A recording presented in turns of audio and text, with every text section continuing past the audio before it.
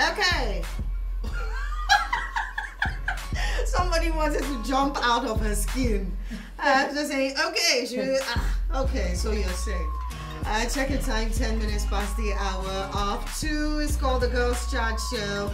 And we talk about everything. You already know what this show is about. And guess what? We have a couple of faces on the show today. We'll be talking. This is more like an in-house deliberation. And guess what? It's about tomorrow. I know that they've shifted elections once, and then some people were meant to have a wedding on Saturday, shifted to last Saturday. Some, just to play safe, in fact, are you sure there'll be many weddings tomorrow? Because some people were scared, let's just move it to April, since, because of the elections. But I know some people will take the risk, get married tomorrow and all. So we're talking about weddings. And guess what, ladies and gentlemen, we have one gentleman in the studio. With us in the studio is Emeka, who's blessed amongst women. Good to have you again. Yeah, thank you, DJ. It's nice coming on with you. Okay. Also in the studio, don't jump out of your seat. We have Ini in the building. What's up? Okay. Okay, good to have you in the studio. So anything food, you know, Ini is. I know some people can't wait for tomorrow or going to social media to check out the new dish in town. Also with us in the studio is Grace. Grace, good to have you in the studio as well. Thank you, DJ. Good afternoon. So we're talking about, weddings, do's and don'ts. I would like to put it this way because it's relative. There are people who you would say don't do this in your wedding, and they would rather do that thing. So we'll talk about some of the experiences we've had, going to weddings. My God, something just dropped in my mind now. I hope we don't go there. But please feel free to say whatever you'd like to say on the show. Now let's start off with you, Ini. What are those things you've noticed that you go to weddings and you're like, this shouldn't be, this shouldn't happen? You feel this is a no-no for you, at a wedding? Well, for me, it's the attitude that the guest puts to having to eat. For me, I don't understand. You're going there to celebrate, the couple, and people get so disappointed and discouraged when they don't get to eat. They will just say, they did not give me food, I will take my gifts back. Wow. People do that? You don't understand? Like, people take their gifts back. They take it back, like, I did not eat them, I'll take my gift back. Nothing paid me. Wow. Only my transport waste. No, it's not. It's really not fair. So, but have you ever seen anyone like at the wedding? You saw them with their gift going back home. I'm telling you, I know people who did that now. They'll come back home and they'll say like, do you know what happened? I go that wedding, I no seafood chop. I carry my gift, come back. No, and if you open their gift, it's one glass of cup. It is still something. But the funny thing is, the bride and the groom that you went to celebrate, they do not know that you have not eaten. It's not like it's their fault. But it's their organization now. No, not them even if the money is provided, they kill 5 cows. They say in Nigeria, even if you kill 100 cows for just 100 people, meat will still not be enough. That is Nigeria. People pocket the meat now. That is Nigeria. The corruption has gone to the wedding. It has gotten to that. Okay. So she's mentioned one. Let's move to Grace before we move to Mecca in the building. So what is that thing you feel people, you just sweating self? Let me just go. Or you notice couples do and you feel, nah, this is too much. Some couples just stick to borrowing. They borrow a whole lot to satisfy people. Just like Ini has said. Yeah. That no matter what you do, even if it's you're as rich, no matter what you do, there are still people that wouldn't get satisfied. So why go all the way to borrow money from people? Well, people borrow money for weddings. Yes. So for me, it's not necessary. Then just what if... Make sure you arrange your budgets, arrange your ceremony, your celebration, everything you want to do within your budget. Must you just go out Grace, the reason why some people go out, they'll tell you, is the women. Women are responsible. Guys go as far as borrowing because there's my wedding. These days I go to Instagram, hashtag Mex Grace or hashtag this. It has to trend. So people blame it on the ladies. Guys are no, about weddings. Is the ladies don't want to trend? Not as much as guys. That's what they say, but we can argue that, of course. But so for you, the borrowing part is the problem. Yes. But they say you are the problem. You guys, you want His status. There's this your best friend who got married to one. If you went to that wedding, you want to match up. You want to match up. But the man can still stand his ground as long as he's breaking it. But if I tell you I don't have money, standing ground might just be eating more in the wedding. No. Only just here. You say no. No. According to your pocket now. It's according to your pockets now. Okay. But you know when I tell you I don't, I know men, good men that will tell you no, I can't do this. And you insist, they'll keep telling you I can't do this. The worst they will tell you is that I don't have the money to do that. Not that they don't want to, because they know that they've looked at it. It's not even necessary. Why do you go? Some people fly as far as other towns to do a pre-wedding photo shoot and come back to. Yes. Is it necessary? Not just not sometimes it's not just the pressure from the lady. Okay. It also extends to family the members. From the family, and it's really bad that we find ourselves in a society where maybe the parents of the bride want to match up with what their other friends' family have done. So they'll say, my friend, I've been going for a lot of my friends' wedding. Their weddings are like this. See the souvenir I got. This one. So my daughter's wedding must be. And our mothers. You won't want to check or consider the fact that, okay, for me, I feel it's not just about the luxury of what you have, like the finance. You might be very, very comfortable, but I feel there are other things that you can do with that money beyond, that one day celebration. Yeah, but for you, Emeka, what do you dislike when you go for weddings or when you hear people, about to get married? For me, I get turned off when I discover that the couples that are getting married are probably, they are living beyond their budget, or they are living beyond, or they are spending beyond what they have. That's bringing us to I know you, you're my friend. I know you. I know your level, your status. Okay. Then I now go to your wedding and I'll see that you've done a lot of things that I know inside of me that you actually borrowed money, or those things are on credit. And at the end of the day, you're done with your marriage. You're not living up to paying debts for a very long time. And this is like because you want to satisfy your wife, or you want to satisfy your family members, family, or anybody. For me, I feel like this life is not about pleasing anybody. If the woman you so much love doesn't want to understand with your financial status, then she can as well just move away. Because for me, you can't make me do what is beyond my bank account. Okay, so Emeka, you're just Emeka, see, I have someone. Exactly. I've seen a lady who actually cancelled a wedding. Her father decided, this is where you guys should get married. They gave it to me based on where he's working. They gave this hall to me. Let's use this place, and she insists the guy pays for a particular place in town.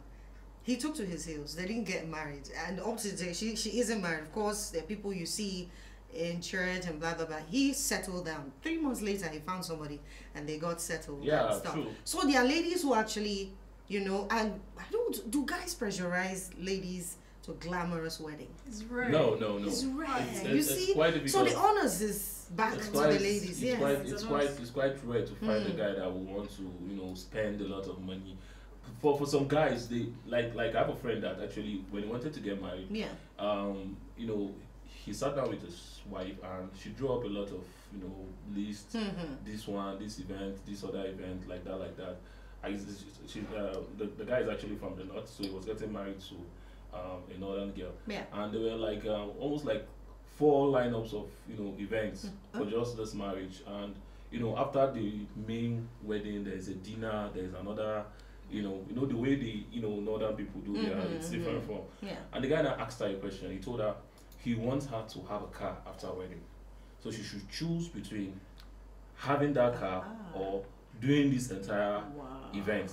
Because if he spends his money on this entire event, she would end up using commercial, jumping buses, jumping buses. And he told her, and she sat down. He told me, she sat down and she thought about it, and she said she wants the car.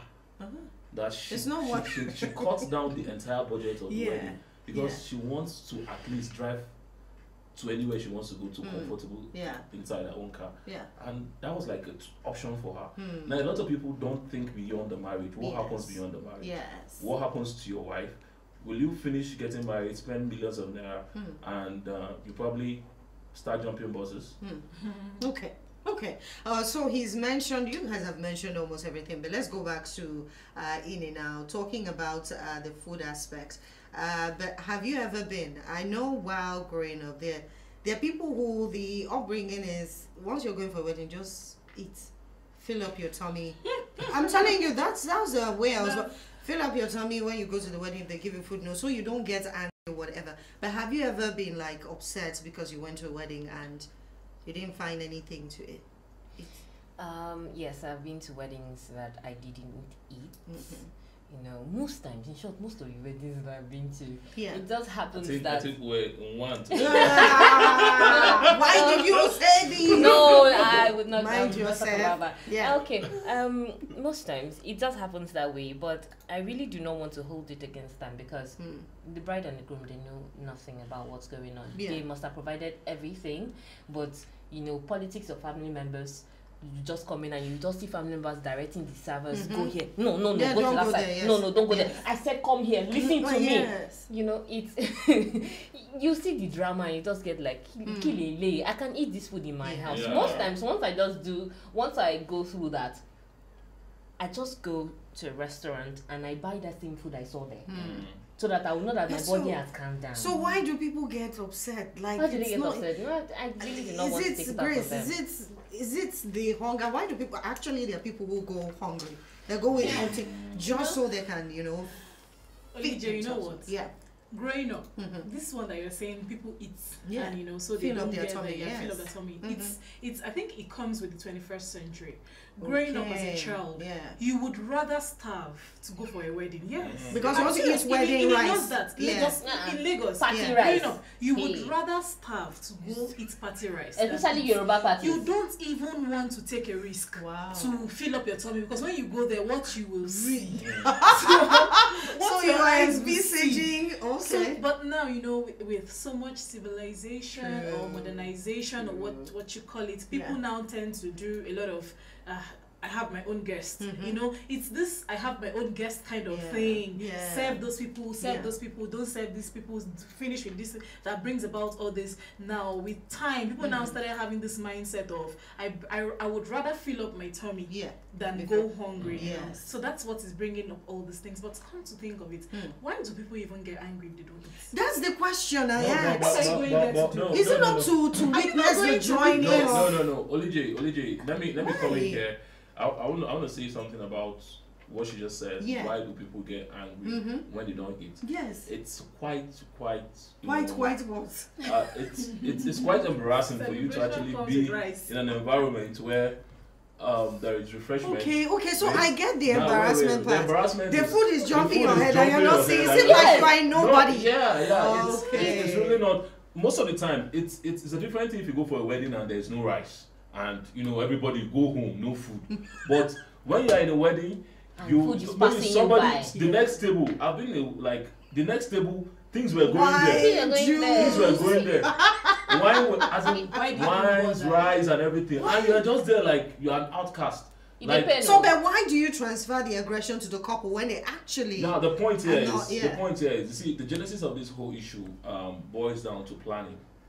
Planning is like the bedrock of this whole thing. But Emeka, Now, some at people times, plan for their, friends and all to get food, but somehow... to a very large extent, let me say, never get to a very large 100%. extent, I've been, you can't get it 100%. Even when you employ a professional event planner, Chefs there are and all, always, tendencies that there will be loopholes. Yeah. But at the same time, I feel when you are having such kind of events and you have an idea of the guest you're having, there's a calculation because most of the times what affects our events in Nigeria or the Nigerian society is we just prepare for an event that we don't have an idea of people that will come. Yeah. At the end of the day, when you are not, there's nothing, there's no calculation.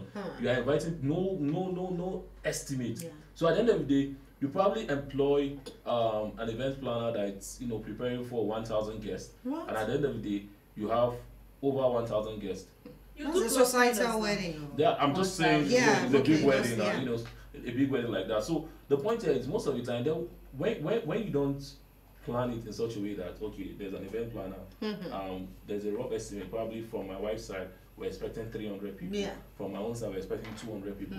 So by and large, let's say 700 people. So cater for 700 people. Now, a very good caterer knows that, okay, she's preparing food for 700, but she has 500. Okay, coming. so the thing you're saying here is couple, where it rubs off on them is they don't have an estimated number of people who would attend. Yeah. Then you know when you invite 100 people, this one invites, this one invites, Of this one course. invites. No, So it's more like yeah, that's not the extra. You know, the extra. That's why I said, if you Okay. invite, for instance, you have 500, you shouldn't prepare exactly 500, Yeah. because you know, Nigerians always like working with their friends. So you're going for a wedding, you tag along with somebody. Okay. So you put that extra in it. So when everything comes out that way, you know, you find out that to a very large extent, it's the responsibility of the caterer yeah. to make sure that everybody eats. And when the caterer knows what she's doing, Yeah. she will make sure that everybody in that place gets food to eat. Okay. Then the other part where issues start coming is when you have you've employed a caterer quite right, then you now allow interference from family members. That's like But where they What do you interfere. mean you allow? Interfere, You allow. are sitting You on are the sitting there, podium. you don't Now, know you what is control it. happening. now Mhm. you everything that happens, like I've seen weddings where Big bride. if family members are not allowed to even Go close. go close to sit where Emeka, you are. you're not being real. No, to be I'm- realistic, no, we are no. in Africa. No, don't You're even in go to Nigeria, you're in Africa. Africa. It's Well, not- it depends. And your mother says, Well, it depends No. on your Your family. Now- mother will just curse Now, you. no, it's not a matter of your mother will curse you. Your mom, Except she's not alive. your mom wants to entertain anybody. She prepares her own food and whatsoever. Like, Emeka, no, what are what you I'm saying, no, wait. there are actually mothers who do that. There are mothers who do that. Mothers They have do their that. own plan B. Yes. Yes. You understand? they do I've that. seen weddings like that. There are mothers that have their own plan B because one, they feel probably the caterer might not cater for our guests the way she Please, wants. oh, Grace and Ini, do you see the way Emeka is saying this thing with passion? No, man. With so much zest. Yeah, Like, yeah. like Emeka is already I planning. look forward to your wedding. No. What I'm saying Emeka, I is, must come for your because wedding. whenever you allow family members to Yeah. interfere with the business of a caterer that you employ, there's a high tendency of I Things going agree. wrong. You know, I crisis. agree. I Things agree. will go Once wrong. it comes to Yes. family. You would pay a caterer to cook for, say, 500 people. Yeah. Your mom will cook for her own guests, Yeah. 200 people, and she will still leave her own food And still come and be there, giving especially- directives to the caterer. yes. Emeka, Yes, Nigeria. and the mother, Yeah. do you know if it's, and you know, just to save the embarrassment and people turning heads and all, you just let her You do let what her she be. wants. but this whole thing also boils down to attitude, like human attitude. Okay. Like, I don't know, the son of my mom, but my mom should also behave like. Okay. You know. Yeah. Then give her that Don't warning have that. before the wedding. Let That's her the know before the thing. wedding. If If I you do don't- not want your Yes. family If I members, know before the the kind of Even home when that you I have, warn them. if I know the kind of I home get that it. I have, my mom should also behave because, you know, it's not nice for Yeah. for us to have all these Okay, we have a message here. A hungry man is an angry man. Bet your own food and buy your own food and go to a wedding and see if one will be angry. In fact, you will just be laughing. I agree with him 100% from Unique in Caro. He sends that one in, so I should buy my food. I'm Yes, going for so- wedding. I will now buy my food. even if and I then buy when my I food finish- and go for the wedding, the mere sight What's of this? food passing you and not coming to It's me annoying. is annoying. Okay, you let's understand? go to the ladies now. Let's talk about things you know that I'm. Thank God you mentioned a number of people. How many? I know it depends on your pocket, but how much is too much for a wedding? How much number would you say is too much? We are not talking about a senator's daughter, a governor's daughter, just a normal chick who wants yes. No, I would say it varies. It depends on you, your clique, you know, your friends base. Yeah. Depend if you're someone you have so many friends and you have a lot of contacts, you do a lot of businesses, you would have people attached. What to kinds this of people attached. will you not invite to your wedding? What kind of people will I Yes. not invite? There are people who say, this over here, but I won't invite these set of people to my wedding. You don't have any. Okay, for me, I would say that for my wedding, I didn't invite my internet savvy friends because I didn't want them to snap pictures and put them online. Okay. So I brought the really conservative ones, and I said I don't want any pictures online, so just have it this way. Okay. And that was it. that was it. I actually had a friend who, at her place of work, she didn't invite any of the colleagues to her wedding. A banker, like, no. And then after the wedding, they were like, see pictures, babe. You took as in, you didn't even invite anyone. He said she was like, no, she had her reasons. They were like, no, but it seemed like a wedding you could take care of.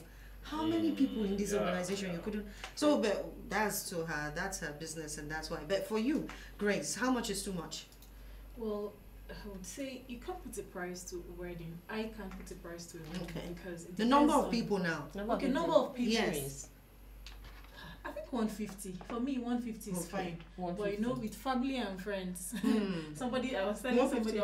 was telling someone that my wedding will be like 70 to 100. The person did not. The person just ignored me completely because the person did not see anything to argue about because you're just sounding foolish. Yeah. One, your family alone. Yes. You. Even the church alone. Okay, now before I move to Emeka, I'd like the ladies to say some things before Emeka will react. Now, this is where the men defend the other men because you're standing for many other guys out there. So let's go to the ladies. But before we do that, though, we have a message here. For me, if you invite 100, expect 450 people. It's hard to predict the number of people. Unique from Caro. I agree with you. Remember, you can join the conversation. Call the studio line 070-1057-0088. That is the number to call. Or 070-1057-0909. Call us up and tell us, your do's and don'ts, or some of your experiences you've had going to people's wedding. I mentioned something earlier. Grace said, moi moi.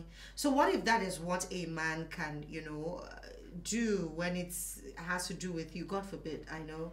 But what if his pocket isn't, that's bulky or, fresh enough to accommodate what you want? Would you go with the flow?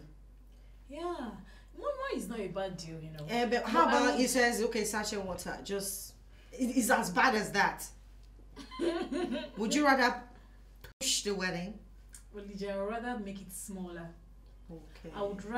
I need something small and beautiful. I wouldn't lie, I would like it to be beautiful. So I would rather just tell the person, can we just do one indoor, one canopy kind of wedding? I don't know if my mom will accept it, but she has her own people to take care of. But I say to myself, this is what I can handle. But what do you say? You tell your mama it's just this in just small people. You should. Can that man take care of you when you people get married? She's saying he will kill you. Will he be able just pure water for 100 people?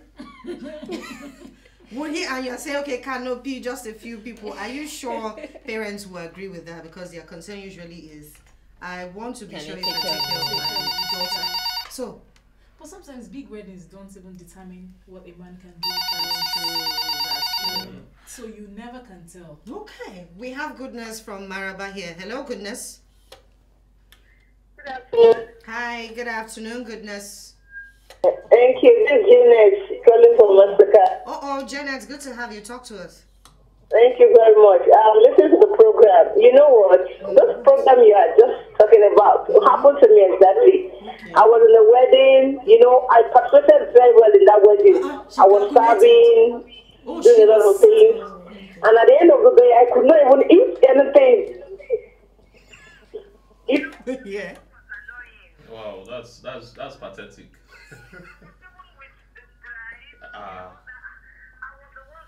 Serving the two families and the other congregation, and at the end, I could not even taste anything. You're people after you.